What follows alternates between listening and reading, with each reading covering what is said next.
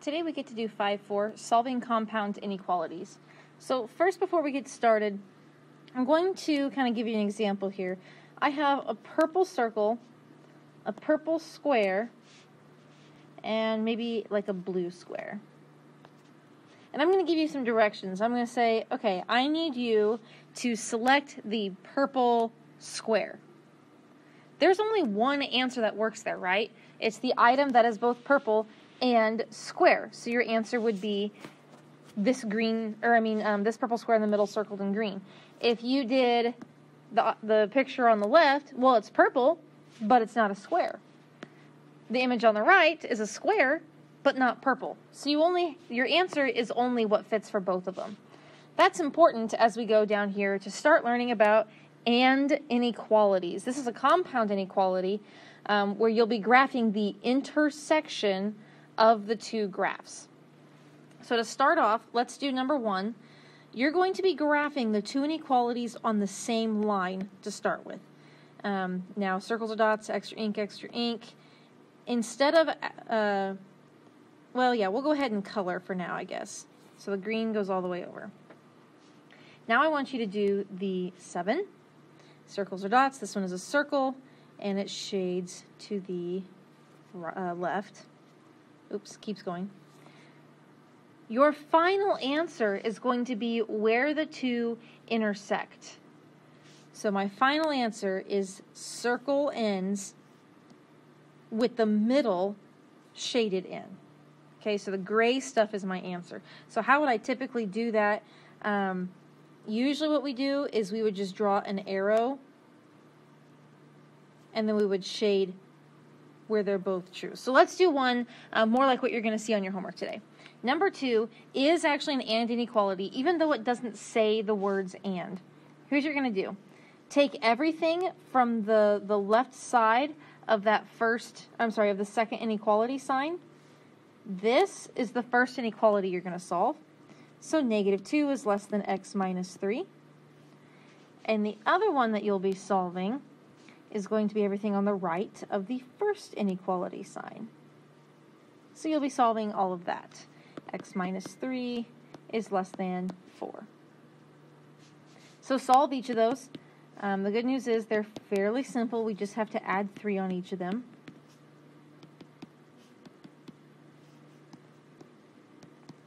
Ooh, I don't like it when the variable's on the right. Let's switch that. There we go. Okay, so I'm going to plot both those points, 1 and 7. Circles or dots, extra ink, extra ink. The 1 is a circle. It says x is bigger than 1. That means I'm going to be shading everything to the right. So I'm just going to draw a little arrow like that. Okay, notice I didn't color. I just drew that little arrow. Do the same for the 7, and x is less than 7, so I'm going to want the numbers on the left. So I just draw a little arrow. And then from here, I've kind of split this graph into 3 different sections. Section 1, 2, and 3. I'll be going to each section and asking it if it's true or not. So starting over here, do both the 1 and the 7 shade right there? The answer is no. So I'm going to kind of cross it out and move on. Go to the middle section. Can I shade in the middle? Yes, they are both true in the middle. And what about on the right? Are they both true on the right? No, so don't shade. So that's my final answer. Kind of the way I would write that is maybe getting rid of those question marks. There, just like that. So let's try a couple random shaded ones here. I'm going to ignore this stuff up here. Let's say it shades like this. Both arrows are pointing to the left. Does it work for both here? Yes. Here? No. Here? No. Okay, let's try another one. Let's say it shades like this. Does it work here? No. Here? No, it only works for one of them, not both of them. Here? Yes, now it works for both. One more. What if they shade pointing opposite directions? Does it work here? No. In the middle? No. Here?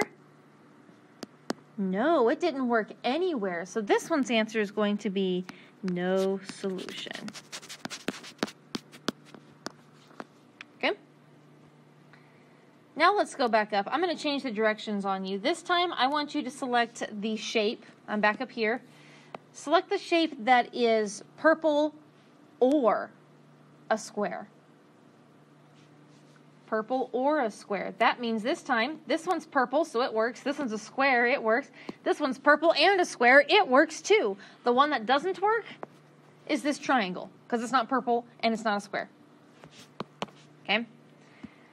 That's the idea down here. Now here's the thing with ors. Ors will always say or. With an and, sometimes they're going to be kind of sneaky and they're not going to write it like they did on that problem there. But on ors, it will always say or every single time. Okay, so let's try one. The nice thing about that is that these then are already split, so it's easy to solve. Subtract 7, subtract 7. 13 minus 7 is 7. No, I'm sorry.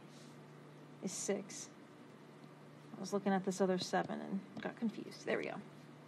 All right, divide by -2. Ooh, stop. Did you divide by a negative? You sure did. You better switch that sign. Now do this one.